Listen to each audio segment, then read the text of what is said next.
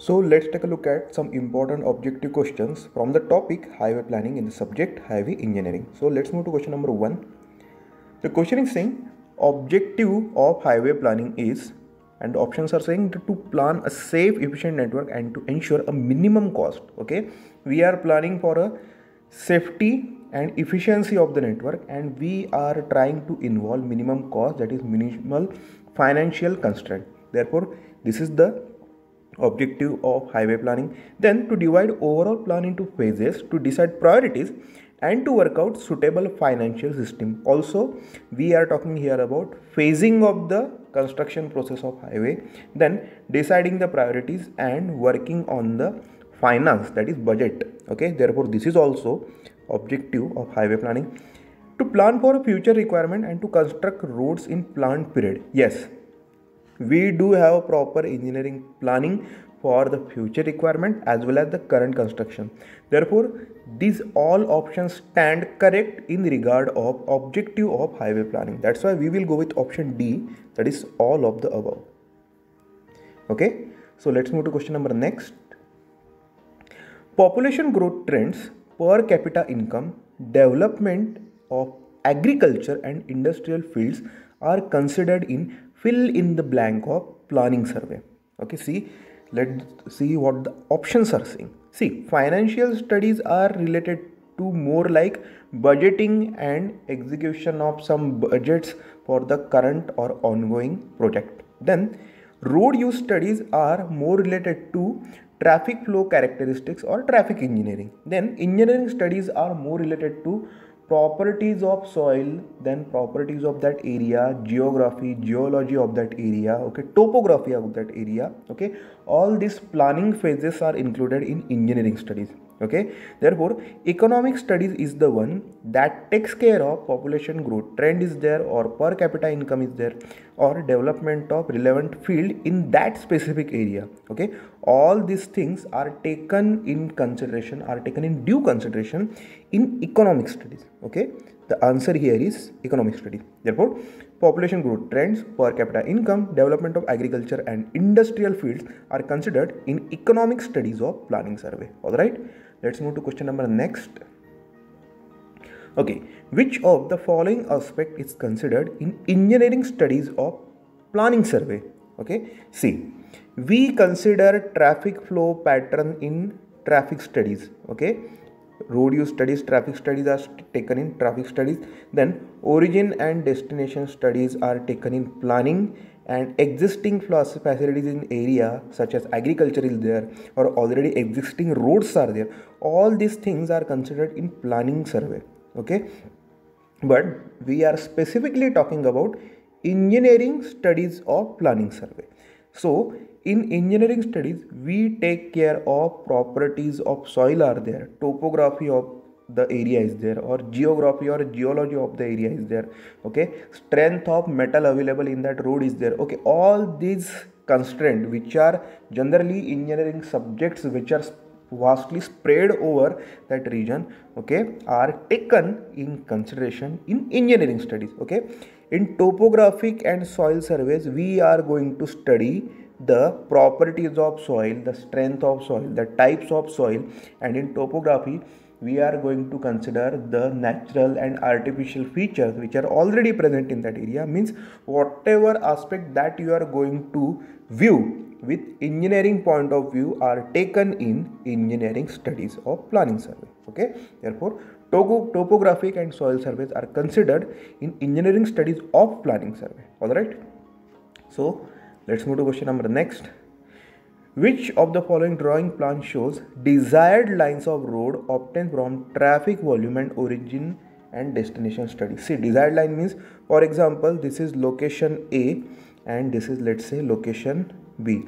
Then there are multiple options available with respect to having a road that connects point A and B. Okay, these are the possible outcomes. Okay, now out of this possible outcome there may be some river, there may be some obstacles such as hill is there, there may be some existing man-made features such as railway track is there. Then the desired lines are the one which are the most beneficial, having least barriers in between them are those what desired line. Therefore this line may be a desired line, this line may be a desired line with respect to traffic volume and origin destination study. Okay, so plan 4 is the one that shows what desired lines of road obtained from traffic volume and origin destination studies. All right, so let's move to question number next.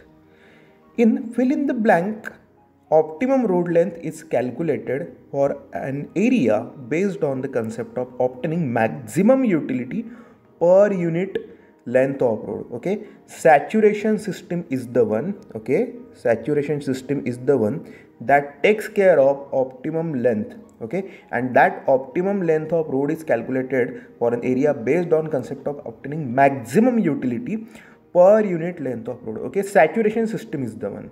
Okay, the traffic, the vehicle get to the point that they are saturated over that system, so that we can retrieve the data regarding how to put the road to its maximum use. Okay, it is saturation system. Let's move to question number next. Okay, existing details of an area such as topography is there, road network is there, commercial activities are shown in plan 1 of road planning drawing. Okay, what plan 1 shows? All the existing features which are natural or man-made. Okay, they will be showing topography, that is let's say forests are there, vegetation cover is there, type of rock is there. Okay, all these things are shown in topography. Then existing road network. Okay, existing road network means previously constructed road plans may be there. Then commercial activities such as industries are there, then shops are there, then some product manufacturing companies are there. All these things are shown in plan 1 of the road planning drawings. Okay, then traffic or road use studies do not make use of following data. Okay, traffic and road use studies, we are focusing on the traffic and road use studies. See, they do not make use of location and classification of existing studies. So what we do study in traffic and road use studies is accident analysis, rate of accident, accident prone zones, all these things are studied in accident analysis. Okay, then traffic flow pattern. Traffic flow pattern means origin and destination studies. Then what kind of vehicular traffic is going to a specific, is generating from a specific origin and going to the specific destination. All these things are studied in traffic flow pattern. Okay, in origin and destination studies the same thing we are doing. Okay, the specific kind of purpose of travel. Okay, all these things are studied for origin and destination studies. All these things such as accident analysis, traffic flow pattern and origin and destination studies data are considered in traffic or road use studies. Okay, then let's go to question number next. Financial studies in highway planning are important since it provides data regarding C. Do they provide data regarding population distribution? No. Do they provide data with respect to future trend of road network? No. This is a kind of separate study. We do not take it in financial studies. Okay. In financial studies, we are going to consider all the income sources that the project is going to generate. Okay. Whatever the revenue sources that the project is going to generate are studied in financial studies. Okay. Therefore, option is B for this specific question.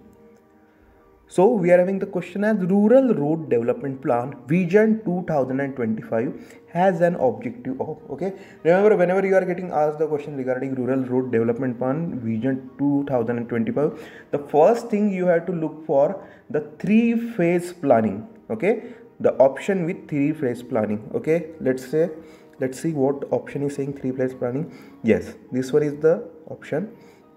Okay, and the 3 phases are divided in connection of area with population more than 1000, then the population with more than 500 and less than 500. Okay, more than 1000, then more than 500 and then less than 500 are the 3 phases that Vision 2025 is going to take care in each phase. Okay, therefore the correct option here is option D. Okay, connecting every area with population more than 1000, more than 500 and less than 500 in 3 phases with basic access. With basic access means at least metal road will be provided over there. Okay, so that was all regarding the today's topic, that is highway planning. So let's talk about highway alignment, and the subject is highway engineering. Let's move to question number 1. The correct order of the following stages of engineering survey for highway alignment is, okay, and we have been provided with reconnaissance, map, preliminary and final location survey. Okay, the first thing that we do while carrying out engineering survey, that we carry out map study. Okay, and now what we study in map, see, even before visiting the field we can have the maps available with us, so that we can have alignments that avoid natural barriers are there, such as hills are there or rivers are there, where bridge construction may be possible. But the first thing that you do during map study is you take a rough analysis where the possible alignments can be done, where the possible alignments can be lined out. Okay, then we go for reconnaissance. Okay, in reconnaissance we go to the field and see the future, study the future, such as soil is there, geology is there, or sources of material for construction of the road project is there. Okay, all these things are studied in reconnaissance survey. Then in preliminary survey we go for available alignments. Okay, the third stage is preliminary survey. In that we carry out study regarding available alignments, and after that we carry out final location survey, in which we go for the final planning and construction project details. Okay, therefore the option that correctly depicts the stages in highway engineering survey are option C is there. Okay, map study, reconnaissance, preliminary survey and final location. So these are the stages that we carry out in highway alignments engineering survey: map, reconnaissance, preliminary survey and final location. Okay, so let's go to question number next. Obligatory points in highway alignment are, okay, and the given options are point through which alignment is to pass. Okay, and option B is saying point through which alignment should not pass. Now see what obligatory points in highway alignment are.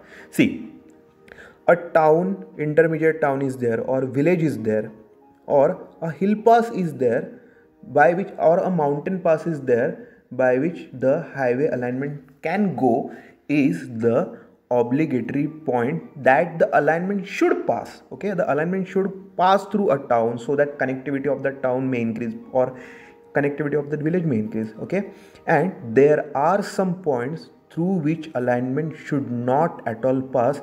The points are waterlogged areas or marshy areas. Okay, now the problem with waterlogged or marshy areas is that the maintenance cost of road project when they are passing through waterlogging areas or marshy lands is more. Therefore obligatory points can be divided into two: desirable one and undesirable one. Means point through which the alignment should pass and point through which the alignment should not pass. That's why we will go with option C. Okay, because obligatory points consist of both the things, should and should not. Okay, with this let's move to question number next. Okay, alignment of a highway should not pass through. Okay, we are looking at the obligatory points again. Okay, but here should not pass through kind of obligatory point we have to look. Intermediate town, yes, it should pass through intermediate town if mountain pass is available. For example, such a mountain or hill is there, and by the side of that mountain if the alignment can go, then it's all right, we can have our alignment passing through that mountain path. But the problem is with waterlogged area. Okay, waterlogged area cause problem in the road cross section, road material and the stability of that road, because they affect the road material and road construction process also. We are trying to avoid waterlogging problem areas here, marshy land areas here. Therefore highway alignment should not pass through what? Waterlogged area. Okay, let's go to question number next. Okay, collecting general characteristics of the area and choosing possible alternative alignments by conducting a rapid survey is done in, see, we carry out multiple alignment studies. For example, this is the 2 points that we are targeting for connecting by using a road or by using alignment.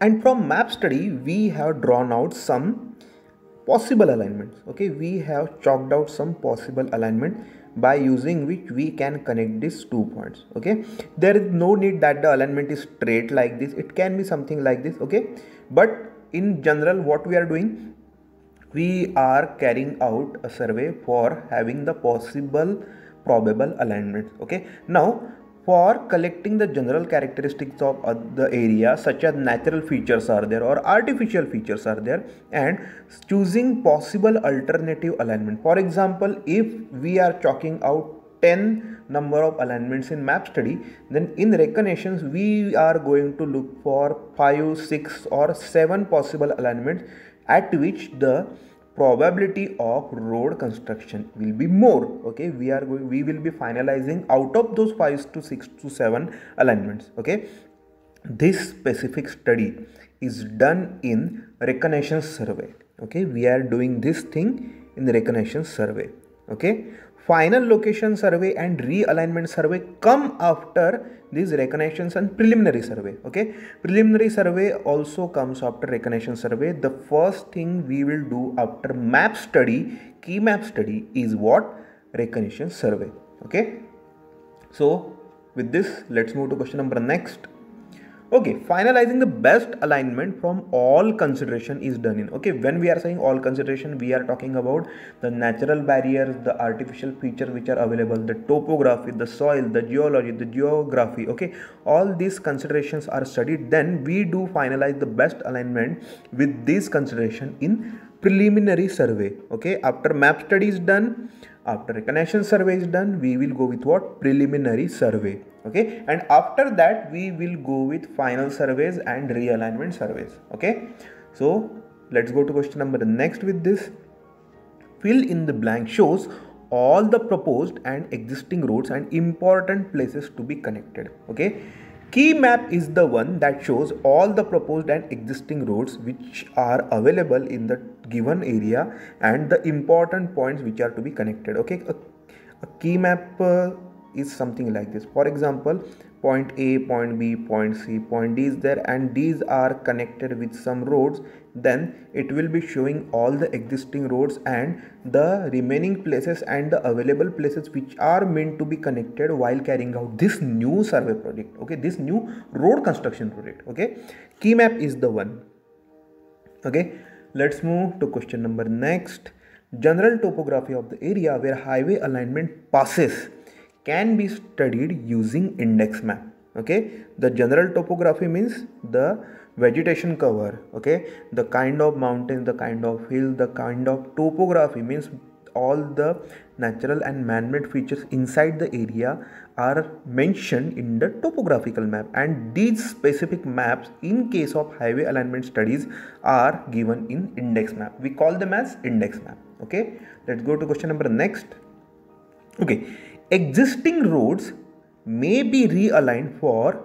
Why we are realigning road? Okay, existing road may be realigned means it can be redesigned, reconstructed, or realignment. For example, existing road is between point A and B. Okay, on plan or already in construction. Okay, it may be on this alignment, but for military requirement, for defense purpose is there, for military specific requirement is there, it can be realigned. Okay, then avoidance of waterlogging in monsoon. Okay, one alignment may be selected in one specific season where we may not come to know that the problem of waterlogging or getting the marshland situations are there. Okay, that's why we can realign the road in order to avoid the waterlog areas. Okay, then correction of undesirable undulations. So some uphills or downhills or undulations or irregularities of the topography or of the surface of the road may be there. That's why we can realign the given road. Okay, we can skip the given alignment and we can have alternate alignment. Okay, it is keeping the undesirable undulations, or it is keeping the marshland, or it may be redesigned, realigned with respect to the requirements given by military. Okay, therefore all of the above reasons are responsible for realignment of road. Okay, realignment may also be done with respect to the budget constraint or with respect to some points. Okay, if for example, if a specific location is to get connected, okay, if a specific location is meant to be connected in the given alignment, in the given new proposed alignment, then the road may be realigned for that one specific location. Okay, we will balance all the things such as budget is there, okay, then financial constraints are there, the planning phase is there, all these things will be balanced, and then we will go with realignment of given alignment. Okay, so with this, let's move to question number next. In highway alignment, which of the following plan is drawn to study datum line, existing ground surface and drainage crossing? Is it detailed cross section? No. Is it detailed plan? No. Road intersection plan? No. We go with longitudinal cross section. Okay, longitudinal cross section means the map will be something like this. Okay, and in that map we will be able to study the cross section along the length of the road. Length of the road means along the direction of the alignment. Okay, therefore it will be having the cross section, and it will be showing where filling is to be done, okay, where datum line is, okay, and where undulations is there, or the existing condition of ground surface and drainage crossing. Okay, all these things can be studied in longitudinal cross section. Okay, this is the answer. So that was all regarding highway alignment. In next, so let's talk about geometric design of highway or highway geometric design. Okay, so let's move to question number 1. If pavement surface is slippery and wet, driving wheels of vehicle revolve more than corresponding longitudinal movement along the road is called as, we do call it as slip.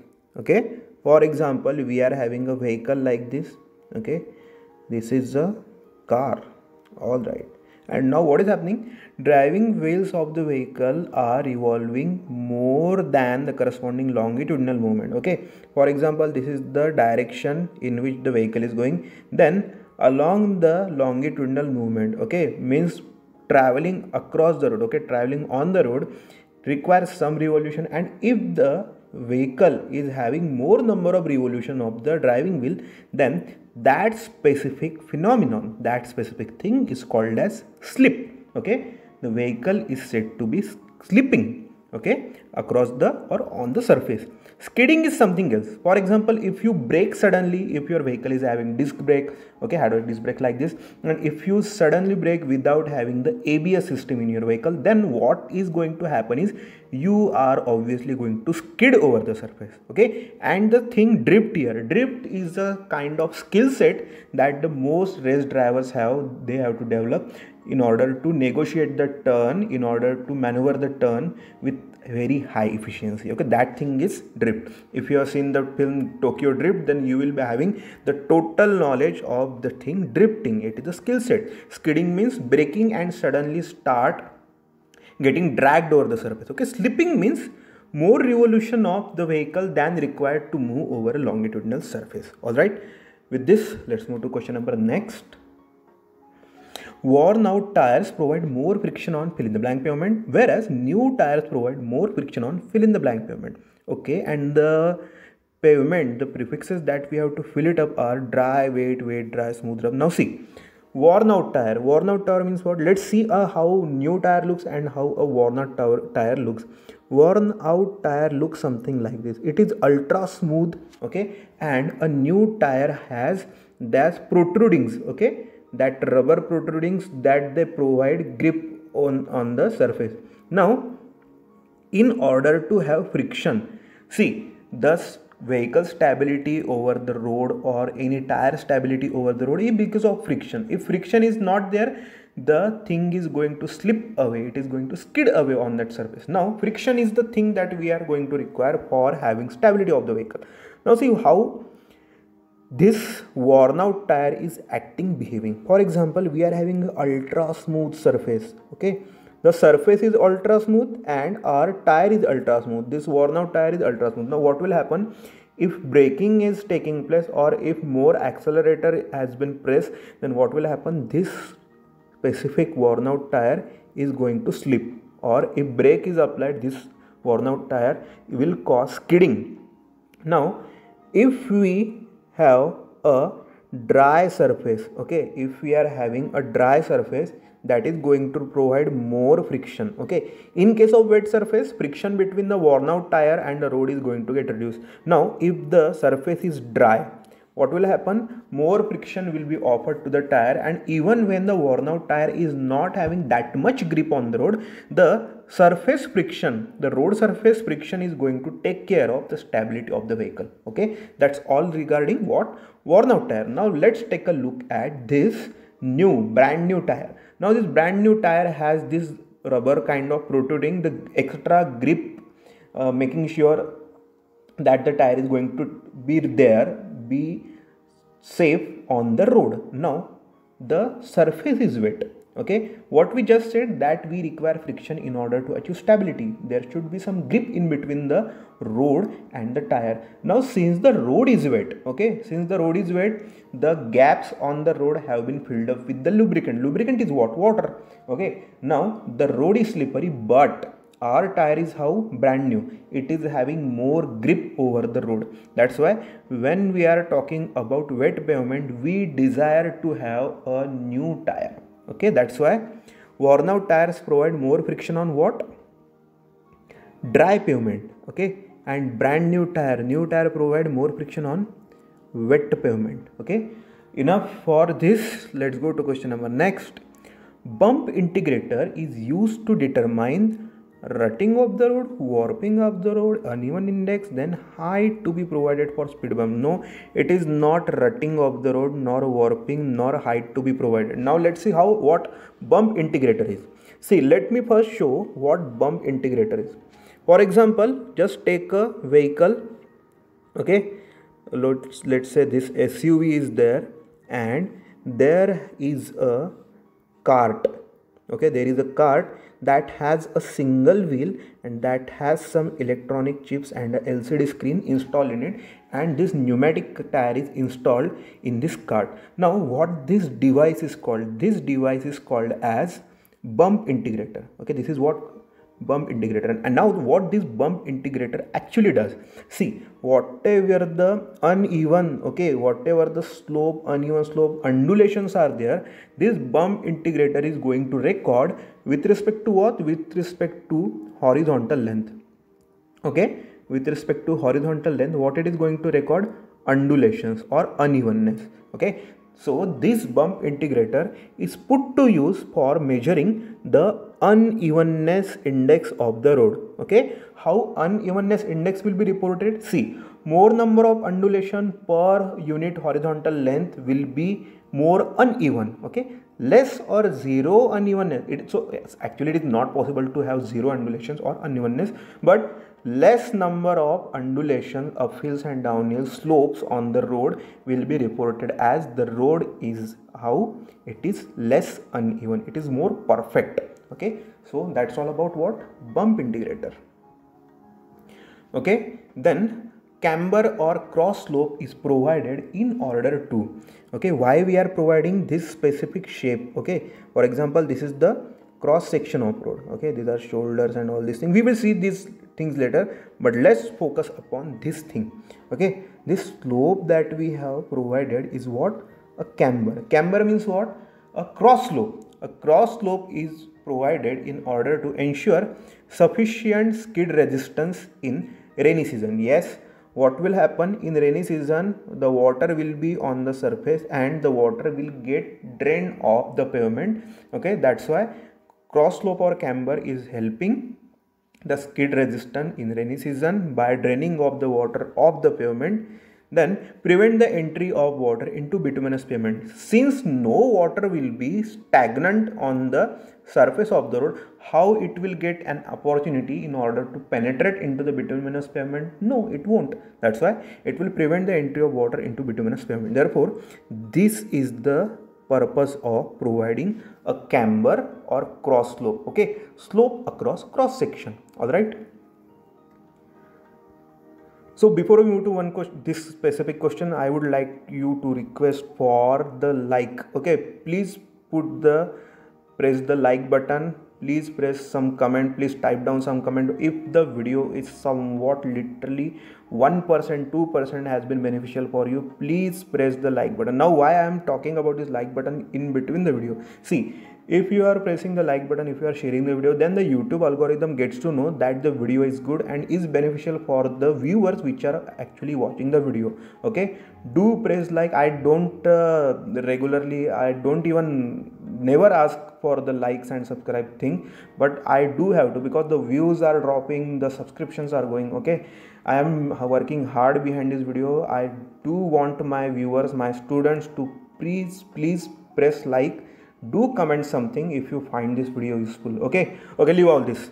First, focus on the question. Impervious surface requires camber value of about. Okay, how much camber value we do require for impervious surface? Remember, this is a standard question. Standard value is there, 1.7 to 2%. Okay, 1.7 to 2% is the camber value or a cross slope value for impervious surfaces. Okay, let's move to question number next. In concrete pavement, shape of camber provided, is it parabolic, is it straight line, is it combination of straight and parabolic? Let's see. Parabolic is something like this. Okay, for example, this is shoulder and this is the road we are having. Then if you observe the surface carefully, then it assumes the shape of parabola. Okay, this is what a parabolic camber. Then let's see how a straight camber looks like. For example, again this is the two shoulders and in between a straight line slope is being provided. Okay, this is a straight line slope. Now combination of straight and parabolic. Combination of straight and parabolic means there will not be a specific point, specific crown apex over there. Okay, it will be the combination of both. Okay, it will be the combination of two straight line across the slope. We are actually exaggerating this shape. This is not the actual shape of a camber over the road. Okay, and the middle portion will be a parabola. Okay, these two are what? Straight line, and this is what? A parabola. Okay, these two are what? Straight lines. Okay, and this is what? A parabola. Now in concrete pavement, we tend to provide the straight line camber or straight line cross slope because it involves the ease of having that camber. Okay, it is possible to have parabolic or straight line parabolic combination in case of bitumen or tar road, but in concrete pavement, to facilitate, to make the process of laying the concrete pavement easily, what we are doing, we are just having a straight line, simplest kind of cross slope. Okay, it looks something like this. I am just exaggerating this diagram, it won't look this much. Okay, this is kind of the slope they have, cross slope they have when they are having a concrete pavement. Okay, it is not this much. All right, enough for camber. Let's go. Out of the following different types of road surface, which of the following requires highest camber value in low and high rainfall areas? Okay, out of the following different types of road surfaces, okay, we are been provided with different kinds of road surfaces, and which of the following requires highest camber value in less as well as in high rainfall area? See, cement concrete pavement do not require that much high camber value. High bituminous pavement won't be requiring, thin bituminous pavement won't be requiring. The WBC macadam pavement, okay, WB, okay, not WBC, WBM, okay, WBM will be requiring the maximum cross slope value because they don't have the coating of bitumen or any impervious substance laid upon them. That's why they are the most prone for getting damage, for receiving damage from rainwater. That's why they will be requiring highest camber value in low, whether it is low or whether it is high rainfall. Okay, let's go to question number next. What will happen if you are providing excess camber? Okay, excess camber causes formation of cross ruts on pavement, okay, due to water and due to vehicles also. Okay, now see what is going to happen. For example, this is the road which has been provided with high camber value. Now this camber value, this specific zone is kind of weak because it is not having that much of thickness. Okay, this section gets weaker. Okay, now what will happen? Because of rainfall, because of continuous rainfall and because of the continuous traffic, it is going to get stress and it will form cross rut. Cross rut means what? It will be getting damages, it will be receiving the grooves on the, okay, it will be receiving grooves channels on it. Okay, this is what called as cross rut. Okay, therefore excess camber is causing formation of cross ruts on the pavement due to water and also due to vehicles. Okay, highest point on the camber is known as, I think we just uttered the word. Okay, try to remember, we said something regarding highest point on the camber. For example, this is the parabolic camber we are providing on a road. Now this specific point, this known as what? Apex it is, crown it is, zenith it is, curve it is. Curve is not even a case, curve is kind different component of road. Okay, see these three words, apex, crown, zenith means the topmost position, but in case of arch also and in case of camber also, we do call this specific point as what? Crown. Okay, crown. Remember, highest point on the camber. Also in building construction material, remember that the highest point on extrados of the arch is called as what? A crown. Alright, so that was all for the video. So let's talk about geometric design of highway, and the subject we are talking about is highway engineering. First question in front of us is saying IRC recommends width of carriageway to be fill in the blank meters per lane for a multi-lane pavement. Okay, for multi-lane pavement, the per length width required by IRC is 3.5 meter. Okay, the width required is 3.5 meter. Remember it, standard one, 3.5 meters for multi-lane pavement. Then minimum width of traffic separator required on a rural highway recommended by IRC is 5 meter. Okay, the traffic separator needs to be 5 meter wide as per the recommendations given by IRC. Okay, let's go to question number next, and the question is saying in case of narrow traffic separator, to reduce the glare from oncoming traffic from opposite lane, what we do? Can we increase the height of separator? No, not practical solution. Lane of heights are varied? No, extremely impractical solution. Shrubs are planted on separator in narrow strip. Now say yes, you have seen this, we all have seen this, that for example, this is one lane, this is traffic separator, okay, this is the narrow traffic separator, this is another lane. Okay, I am exaggerating the value of camber in order to just exhibit that these are nothing but lane 1 and lane 2. Okay, this is lane 1 and this is lane 2.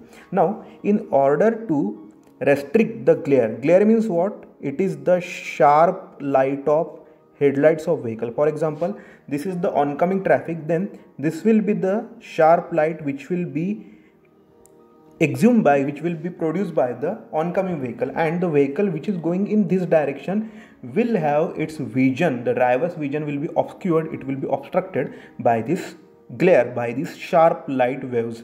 Now in order to block the passage of the lights from one lane to other, what we can do? We can either build a wall, we can either increase the separator's height, okay, traffic separator's height, or we can vary the height of the lanes, but it is totally impractical. The simplest thing that we can do is what we can do, we can have shrubs planted over there. What we will do, we will keep some soil inside the separator and we will plant shrubs. Okay, now what shrubs mean? Shrubs mean the small heighted trees. Their height ranges from 1 to 1.5 meter. Okay, and when these shrubs grow out of the separator, they are simply cut, they are mechanically simply cut, and their height is maintained so that line from this lane do not get passed over to this lane, so that the vision doesn't get affected. Okay, we are planting shrubs. This is the simplest possible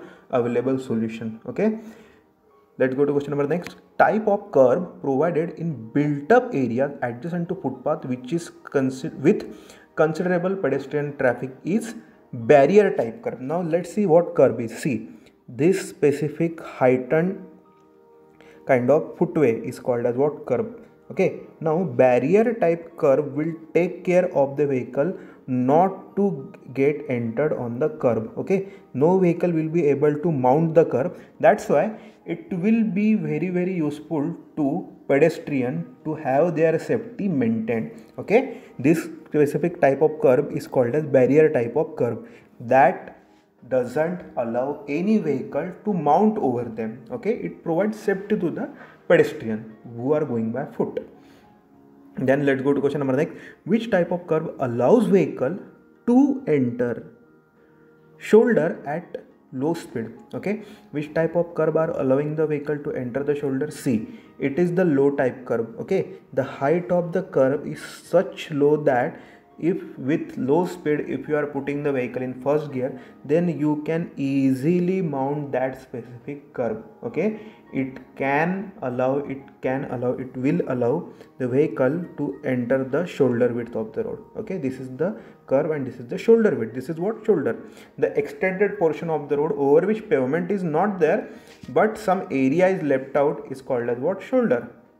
Okay, only this low type curve provides this specific facility. Option C is the one. Alright, let's go to question number next. What it is saying? Submerged type curve provides. It provides barrier to vehicle? No, this is barrier type curve. Okay, confinement to flexible pavement? Yes, it is. Parking line for vehicle? No. All of the above option gets ruled out. Now let's see what submerged type curve is. For example, this is the pavement we are talking about which is having a submerged type curve.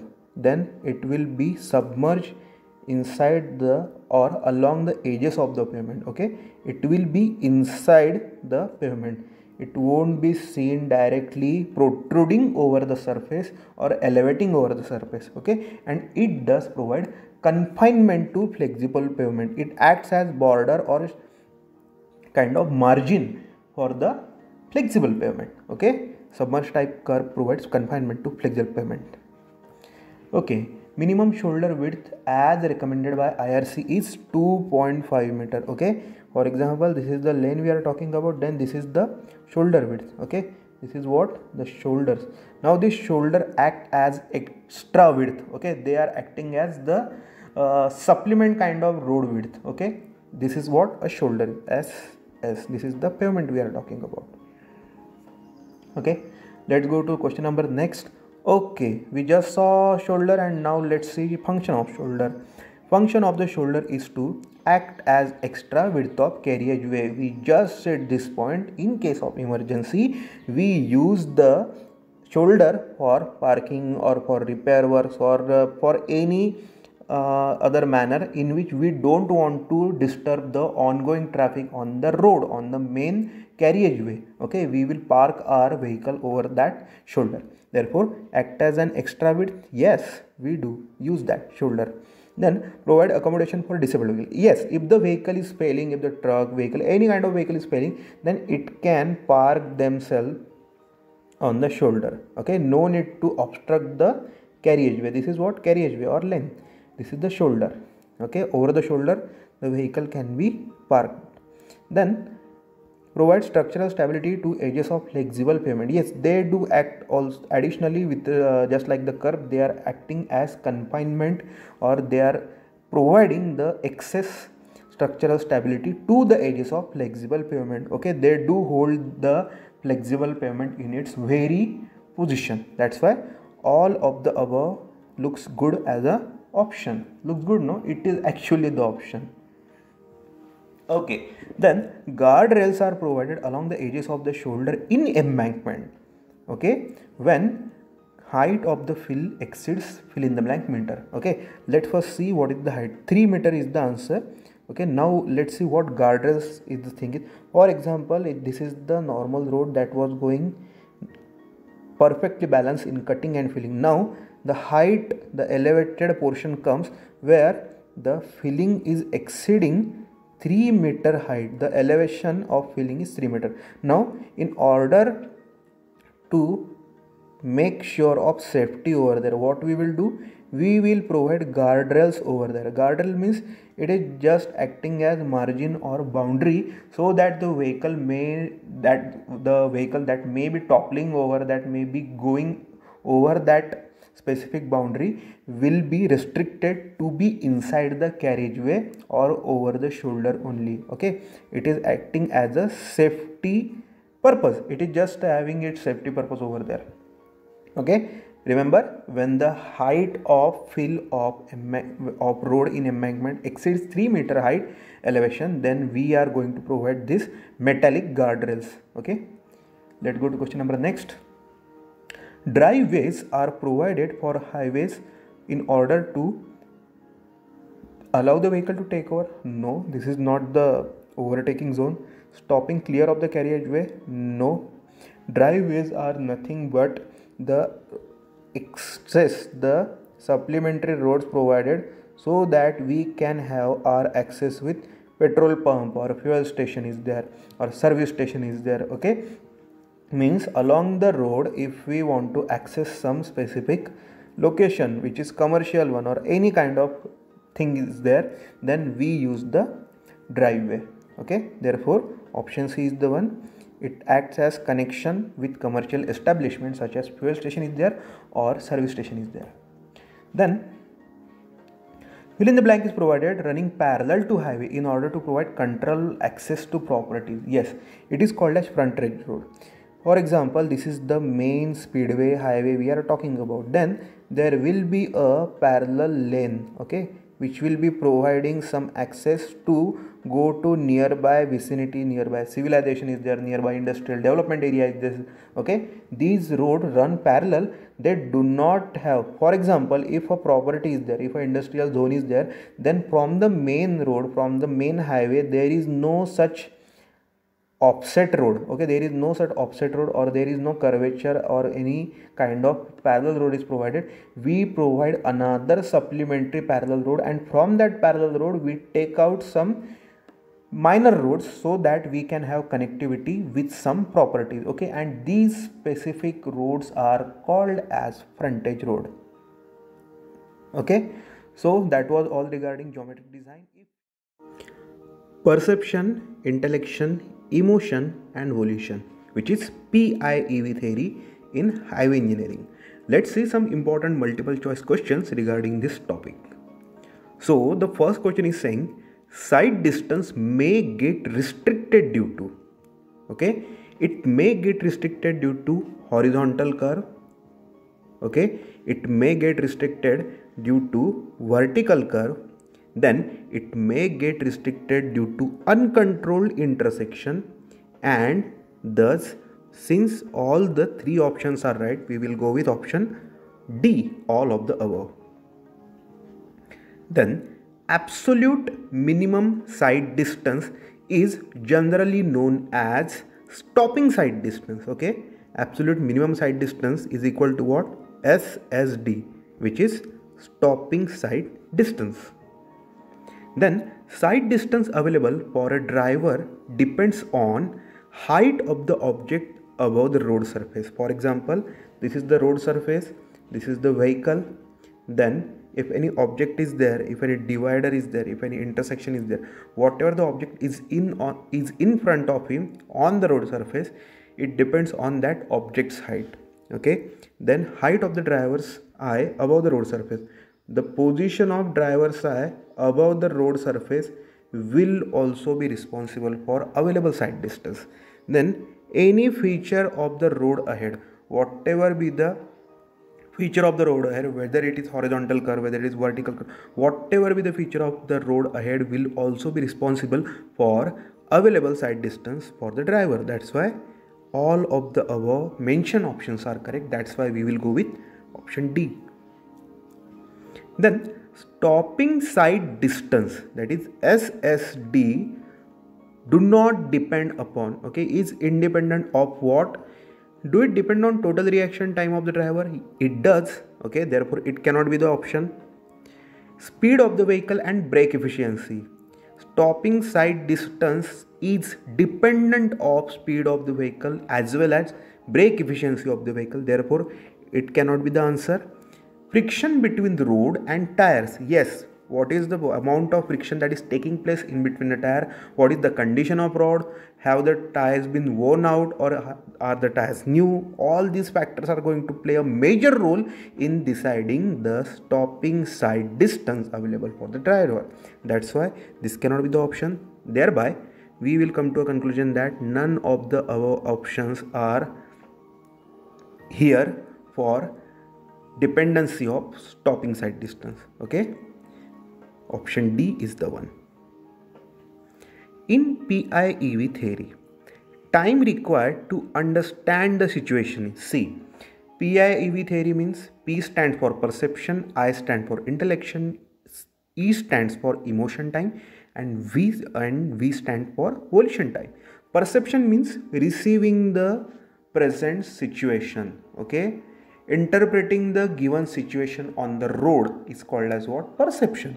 Intellection means understanding the given situation. What's going on in front of the driver is his intellection time. The time required to understand the situation is intellection time. Then emotion. If the driver is angry, if the driver has frightened, if the emotion is fear, then that specific time to digest that situation will be emotion time.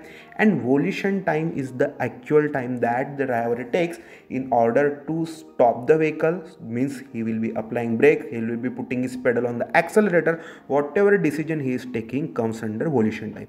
Therefore, the time required to understand the situation will be intellection time. Means he will be putting his brain to use to understand what's going on in front of him. It is what? Intellection. Then in PIEV theory, time taken by the driver for the final action, that is application of brake, is what? Volition time. This is the final stage in PIV theory where the driver will be carrying out the physical action. That is, either he might be putting his foot on the accelerator or brake, or he might take the necessary action to avoid the circumstances. Okay, it is what? Volition time. Alright, let's move. Yes, if the brake efficiency is 100% for a vehicle, then on application of brake, what is going to happen?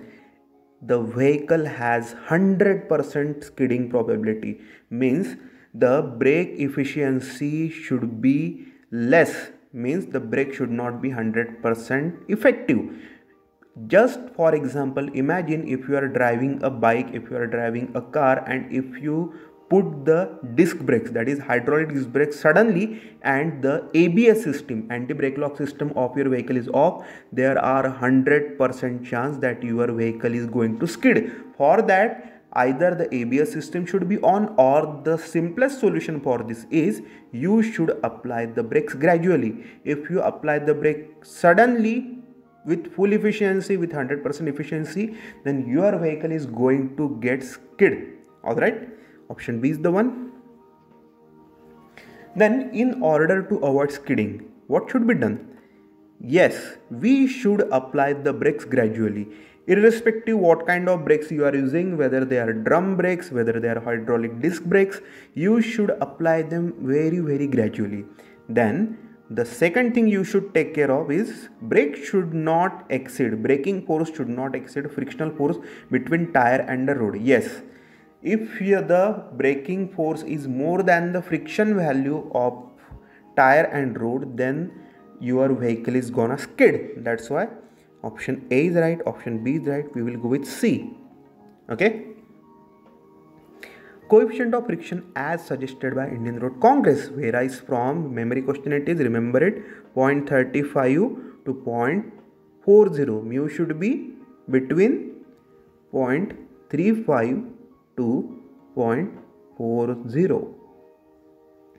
Okay, if V is speed of vehicle in meter per second, F is design coefficient of friction, small g is acceleration due to gravity, then braking distance L in meter is given by, remember it, L is equal to V square divided by 2 into G into F. Okay, the braking distance L in meter is given by what? V square by twice GF. Okay, let's move to question number next. Okay, if Vt is lag distance in meter, V speed of vehicle in meter per second, F is design coefficient of friction, that is mu. Okay, then G is acceleration due to gravity, then stopping side distance. Okay, stopping side distance on a leveled road is given by, it is standard formula, remember this, SD is equal to Vt plus V square by twice GF. Okay, SD is equal to Vt plus V square by twice GF. Then if Vt is lag distance, again V is speed of vehicle in meter per second, F is design coefficient of friction, and G is acceleration due to gravity, and N is gradient. Then stopping side distance on a road is given by, remember it, SD or SSD is equal to Vt plus V square by twice G, and we have to slightly modify this formula that we saw previously, and we have to incorporate n, that is gradient here. It will be f plus minus 0.01 n. Okay. Then overtaking side distance do not depend upon, okay, they do not depend on what? They do depend on speed of overtaking vehicle. They do depend on speed of vehicle being overtaken. They do depend on speed of vehicle coming from opposite direction. But there is nothing to do for with speed of vehicle behind the overtaking vehicle. Okay, speed of vehicle behind the overtaking vehicle has no role in deciding what is the overtaking side distance available. All right, let's move to question number next. Okay, on a two-way road having two-way traffic, if VB is initial speed of overtaking vehicle, T is reaction time, V speed, S is spacing, A is average acceleration, and T is equal to square root of 4s plus a, then overtaking side distance is given by OSD is given by this VB into T plus VB into capital T plus twice S plus small v into capital T. Okay, remember standard formula is here. Then D1 is distance travelled by overtaking vehicle before overtake, D2 is distance travelled by the overtaking vehicle during the overtake, D3 is distance travelled by the oncoming vehicle during the overtake. Then for divided highways for one-way traffic regulation, overtaking side distance is given by OSD is equal to D1 plus D2. Okay, overtaking side distance is given by summation of D1 and D2, where D1 is distance travelled by overtaking vehicle before the overtake and distance travelled by an overtaking vehicle during the overtake. Okay, minimum length of overtaking zone should be 3 times the safe overtaking side distance. Okay, remember this, minimum length of overtaking zone should be 3 times the safe overtaking side distance, safe OSD. Then generally intermediate side distance is provided as 2 times as that of stopping side distance. Okay, intermediate side distance ISD is equal to 2 times that of SSD. Intermediate side distance is twice that of SSD. Then for design of side distance, condition that must be fulfilled for safety condition is enabling the approaching vehicle to change speed. Yes, this should be done. Enabling the approaching vehicle to stop. Yes, this should be done. Enabling the stop vehicle to cross a main road. Okay, this condition should also be fulfilled. Therefore, we will go with option D, which is all of the above. Okay, all of the above conditions should be fulfilled for design of side distance. Okay, at rotary intersection, the minimum side distance should be equal to safe stopping distance. Okay, 1 times. Okay, 1.0 means is equal to safe stopping distance. So that was all about PIEV theory. Alright, let's talk about design of horizontal alignment, and the subject we are dealing with is highway engineering. Let's move to question number 1. Which of the following parameters do not depend on design speed? Side distance, yes, it is dependent, therefore this cannot be the answer. Rate of super elevation provided is also dependent on design speed, therefore this cannot be the answer. Then length of summit and valley curve is also dependent on design speed, therefore this cannot also be the answer. Therefore the answer we should tick is none of the above. Since all the parameters are dependent of design speed, therefore independent parameters are not mentioned here, therefore none of the above should be the answer. Also, extra widening of the pavement, length of horizontal transition curve, these parameters also are dependent on upon design speed. Most geometric design elements do depend on design speed. Alright, let's move to question number next. Impact factor or centrifugal ratio is given by, okay, it is given by P by W is equal to V square by GR, where P is the centrifugal force in kilogram. Okay, then W is weight of vehicle in kilogram. Okay, V square or V, it is the speed of vehicle in meter per second. Small g, obviously it is acceleration due to gravity and it has value of 9.81. meter per second square, alright, and r is the radius of curve in meter. Okay, impact factor or centrifugal ratio is the ratio of centrifugal force to weight of vehicle. Alright, let's move to question number next. Centrifugal force acting on a vehicle negotiating a horizontal curve causes tendency of overturning about outer wheels, right?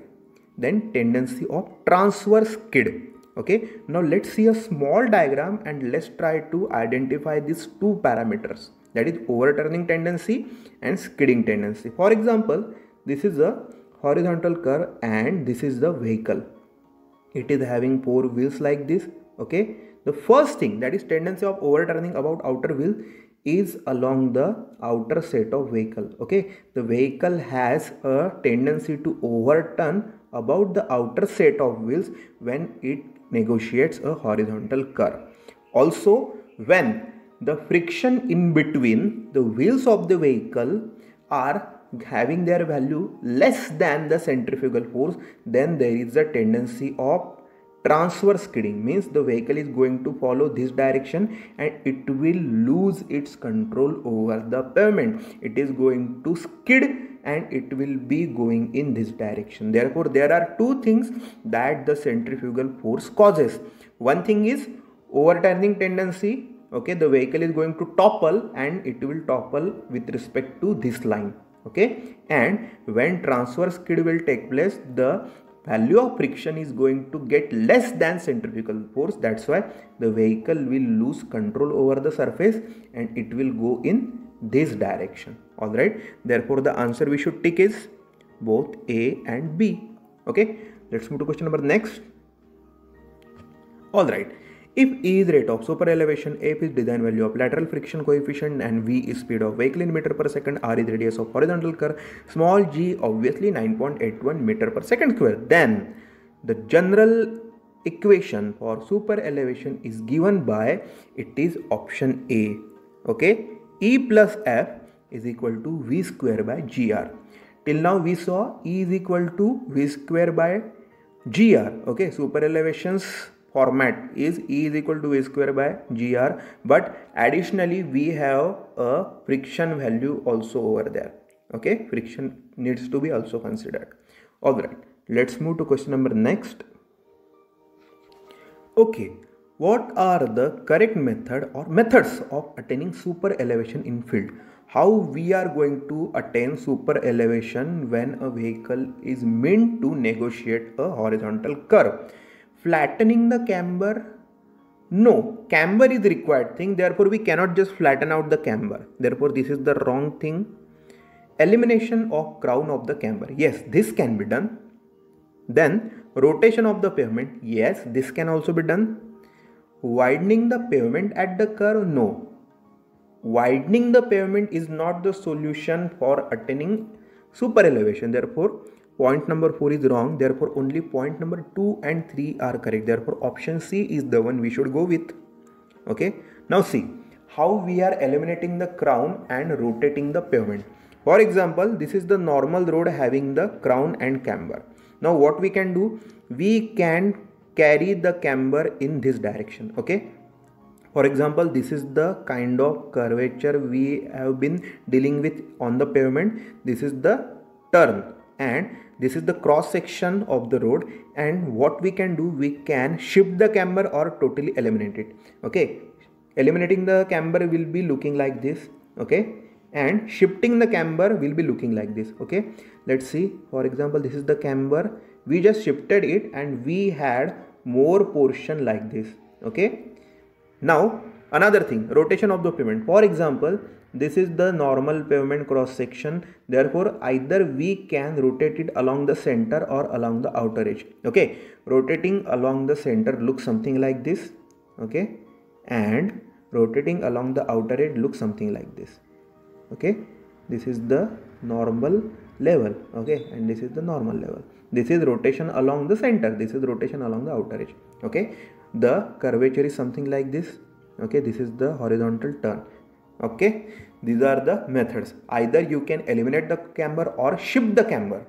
Okay, crown of the camber, not flattening the camber is not the thing. You can shift the crown or you can eliminate the crown. Camber will always be there. Okay, shifting the design of the camber is the solution, and we can rotate the pavement. Widening the pavement and flattening the camber is not going to work. Alright, let's move to question number next. Okay, psychological widening of pavement at a horizontal curve is given by, remember it is the standard value, standard formula, W suffix PS, that is psychological widening, is equal to V by 9.5 square root of R. Okay, V is velocity of vehicle, R is radius of the horizontal curve. Okay, psychological widening is done for introducing the comfort to the driver while he is negotiating a curve. Okay, it also provides space for overtaking and it also enables crossing at the curve. Okay, it is the obvious tendency to maintain more distance while you are negotiating a curve. That's why extra width is required. It is the psychological widening we are talking about. Okay, let's move to question number next. If Wm is mechanical widening, Wps is psychological widening, then total widening, that is W is given by, it is simply the summation of mechanical as well as psychological widening. Therefore, option D will be the one. Yes, WE, that is total widening, is equal to mechanical plus psychological widening. Okay, mechanical widening is taken for off tracking. Okay, off tracking means when you are negotiating a curve on a vehicle, four-wheeled vehicle, the rear wheels, not real, the rear wheel are going to follow another track and the front, that is turning wheel, are going to follow another track. Therefore, extra width is necessary for taking care of off tracking. Okay, off tracking is the concept where rear wheel do not follow the same path as front wheel. And psychological widening we just saw, it is for comfort of driver while he is negotiating the turn, for overtaking, for crossing. Okay, extra widening is enabled for a pavement where radius of the curve is less than 300 meter. Whenever radius of the curve which is inside the pavement is less than 300 meter, we are going to provide the widening thing over there. Okay, with this let's move to question number next.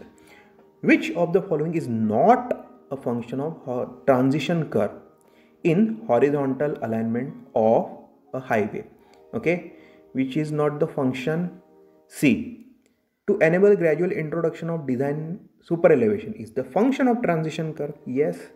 To gradually introduce centrifugal force between tangent point and beginning of circular curve, it is also a function. To improve aesthetic appearance of the road, it is also a function. Therefore, the non-functional parameters are not present here. Therefore, we will go with option D, none of the above. Okay. Also, when we are providing a transition curve, it is enabling the driver to steer gradually, to steer comfortably. Okay. Therefore, these are the many parameters, that is many functions related to transition curve. Okay. Let's go to question number next. IRC recommended transition curve is spiral, lemniscate, cubic parabola, or all of the above. See, Indian Road Congress says that we should go with spiral transition curve. Now the reasons behind this. See, the spiral transition curve, which is also known as clothoid. Remember the term clothoid. The clothoid or the spiral transition curve, that is spiral TC, is satisfying all the requirements of an ideal transition curve. Okay, you can literally call it as ideal transition curve. And another usefulness of spiral transition curve is that it is easy to calculate and to set up in the field. Okay, now both the things are very much useful for field parameter. That's why IRC recommends the transition curve to be a clothoid or a spiral. Alright, let's move to question number next. The setback distance or clearance distance required from the center line of a horizontal curve for side distance depend upon. Do it depend upon required side distance? Yes. Radius of horizontal curve R in meter, yes. Length of the curve LC in meter, yes. Therefore it is dependent on all of the parameters mentioned in the options. Okay, the setback distance or clearance distance is the thing which ensures safety in sight distance when the vehicle is negotiating a horizontal curve. Okay, distance from obstruction present during negotiation of horizontal curves such as building is there, trees are there, etc. Parameter various features are there. Okay, all the things are obstructions for negotiating a horizontal curve. Okay, now this necessary distance, the clearance distance, which is also known as setback distance, ensures the safety while we are negotiating a horizontal curve. Okay, and it is dependent of side distance, curve radius and curve length. All right, so let's see some important objective questions and their detailed explanation regarding design of vertical alignment. Okay, in the last lecture we saw horizontal alignment design. In this one we are going to see vertical alignment. The subject is highway engineering. Let's move to the questions. So the first one is saying which one of the following gradient is highest in value. Okay, see, let's first see what gradient is. For example, this is the leveled road. Okay, then the rise in level will be what? A gradient, or fall in level will be a gradient. Okay, therefore a rise or fall along the length of the road is called as what? A gradient. Okay, now we have been given with 4 types of gradient respectively. In this, the exceptional gradient is the one which possesses highest value. Okay, the gradient which is provided in unavoidable circumstance is called as what? Exceptional gradient. Okay, remaining gradient we are going to discuss later in the respective questions.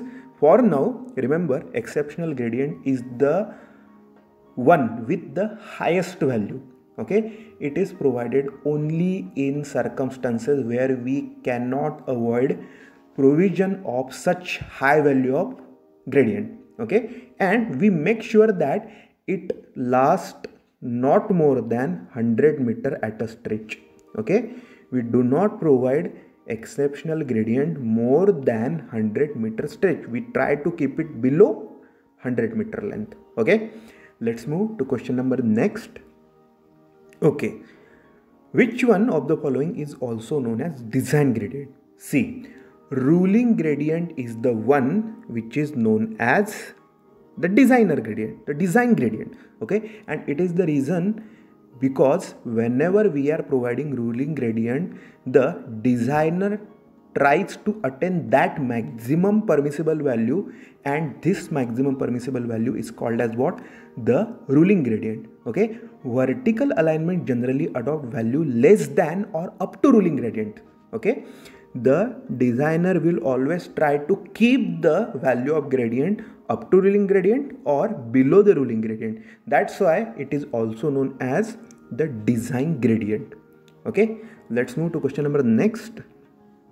Okay, the minimum length of ascending gradient which a loaded truck can operate without undue reduction in speed is called as. Okay, let's first see what the question is saying. For example, a gradient is there and a truck is there and a loaded truck is there. Now what will happen when the truck is negotiating or maneuvering a gradient or a leveled road having steep gradient over there? What is going to happen? The reduction in its speed, in its tractive effort is going to take place.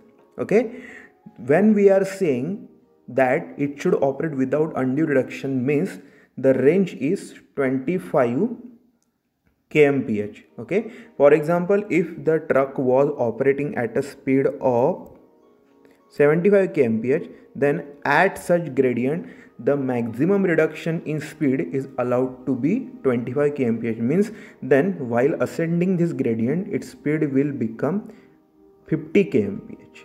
Okay, now let's see what that term is called as. It is the critical length of grade. Okay, the critical length of grade means it is the maximum length of ascending gradient at which when a truck or when a loaded vehicle is operating, the tractive effort, the speed of the vehicle will get reduced by 25 kmph maximum. If the speed of the vehicle is 100 kmph, then while negotiating this critical length, this critical grade, this critical gradient, it will have its speed decreased to 75 kmph. Okay, 25 kmph reduction is allowable, and that specific length is called as critical length of grade. Okay, let's move to question number next. Maximum length for exceptional grade can be provided. Exceptional gradient has its value of 100 meter. Okay, whenever we are providing exceptional gradient, its maximum value provided is 100 meter or less. Means we aim to provide an exceptional gradient up to 100 meter, then we will try for some leveled road, then again we will provide the exceptional gradient if necessary. Okay, 100 meter or below 100 meter is the maximum length, permissible maximum length for exceptional gradient to be provided. Alright, let's move to question number next. So when gradient for a road needs to be greater than ruling gradient, which one we are adopting? We adopt limiting gradient. Okay, in unavoidable situation where providing a road with gentle gradient, becomes ineffective or becomes cost ineffective. Means whenever we are trying to provide a graded road, we are doing what? We are joining the two levels of the road. Now the problem is, whenever we are having a steep gradient, the problem is that vehicle may not be able to maneuver the road properly. But when we are providing a road with gentle gradient, means less steeper slope, the problem is the budget is going to get strained. Okay, there will be stress on the budget. That's why in order to avoid the strain on the budget, we are providing the limiting gradient with level road stretches in regular interval. Okay, we are going beyond the ruling gradient only when the budget is a concern. Okay, because providing a road with a gentle slope may be cost ineffective. Cost ineffective means provision of a road with leveled slope. Okay, with leveled slope will become what? Cost ineffective. That's why what we are doing, we are providing a limiting gradient which is more than ruling gradient. Alright, let's move to question number next. Fill in the blank gradient is adopted to take care of drainage along longitudinal direction. See, a road will always have a gradient across its longitudinal direction, because whenever rainwater will be there, okay, whenever drainage water will be there, we will have to make sure that the rainwater, the drainage water is flowing away. That's why some minimum slope is to be provided so that the drains alongside the road will carry all the drained water from the road. Okay, along horizontal, along cross section, camber is there to take care of draining off of the rainwater. Now also, if camber is provided, but when we are seeing the road in longitude and for example there is no slope or there is a continuous valley curve, what is going to happen? All the rainwater is going to get stored in this section. That's why in order to take care of draining off of the drain water or the rainwater along longitudinal direction, what we are doing, we are going to provide a small value of gradient which is provided for taking care of this problem. It is known as what? Minimum gradient. Alright, let's move to question number next. Grade compensation is the process of, it is the process of reducing the value of gradient at horizontal curve. Option C is the one here. And now let's understand what grade compensation is. See, when we are compensating grade, means when we are reducing the grade or gradient value, it means that we are doing this for compensating the loss of tractive effort. Okay, when both vertical gradient and horizontal curve are combining, there will be a large strain on the vehicle. The vehicle will be stressed to compensate for its speed by having more tractive effort. Okay, extra tractive force is required for negotiating such combination of horizontal curve as well as a vertical gradient. That's why where horizontal curve is also there, where vertical gradient is also required, we do one thing, that it is not possible to reduce the horizontal curve. Then what we can do, we can reduce the value of vertical grade or the gradient. Okay, so that ease of negotiating such combination will be possible for the vehicle without any loss of tractive effort. No extra tractive effort will be required. Okay, this is called as what? Grade compensation or reduction of grade, where road is having both things, horizontal curve as well as steep gradient. Okay, let's move to question number next. If r is the radius of circular curve, okay, or if r is the radius of circle, then maximum limit of grade compensation is given by, remember the value, 75 by r, where r is the radius of circle in meter. R is radius of that circle, that curve, in meter. Now this maximum grade compensation, okay, this ruling gradient, this maximum limit of grade compensation is done for gradients more than 4%. Okay, whenever the gradient is more than 4%, the grade compensation is done. Means reduction in grade is done where the gradient value is more than 4%. Therefore, it also implies that we carry out grade compensation up to 4% of gradient is left. Okay, we will do the grade compensation process, we will continue the grade compensation process up to 4% gradient will be left. Alright, next question please. Which one of the following curve has upward convexity? See, is it valley curve? No. Is it sag curve? No. Is it summit curve? Yes. Therefore, all of the above option is getting ruled out here. See, this kind of curve, okay, this kind of gradient provided. For example, this is the level 1, this is the level 2. Here at level 1 road was there, pavement was there. At level 2 pavement is there. Okay, this kind of gradient is a summit curve. Then this kind of gradient provided, for example, this is level 1 and this is also level 1, but for some unavoidable circumstance we provided a curvature over here. This is also becomes what? A summit curve. And for example, if this is level 1 and this is what? Level 2, this is also what? A summit curve. Summit curve has a convexity in upward direction. Convexity in upward direction means this is convexity, okay, and this is concavity. Convexity in upward direction. Summit curve do have them. Alright.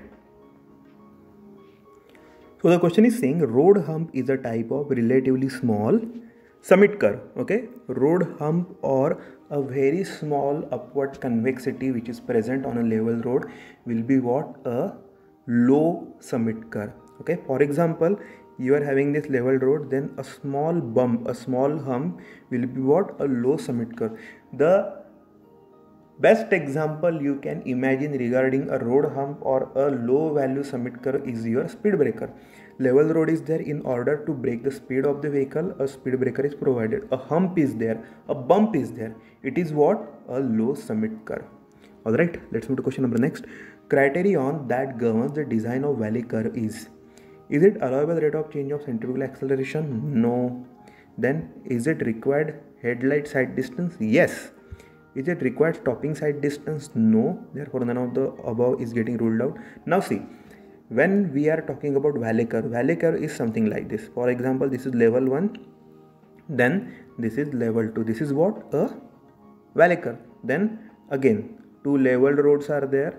This is L, this is also L. Then this curve provided to join these two level is called as what? Valley curve. Again, for example, this is level 1 and this is level 2. Then the curve that we have utilized in order to join this level 1 and level 2 road, this is what? A valley curve. Now the problem with valley curve is when the vehicle is driving at night. At night driving, headlight sight distance is the most important distance. Okay, the most important sight distance at night driving is headlight sight distance. Now the problem with the valet curve is whenever a vehicle is negotiating a valet curve, the problem is the headlamp will be projecting its light in straight line. That's why whatever obstacle, whatever next vehicle which is on the valet curve on the leveled road ahead will be there, will not be visible from this vehicle. That's why the governing criterion that a valet curve has is the required headlight sight distance.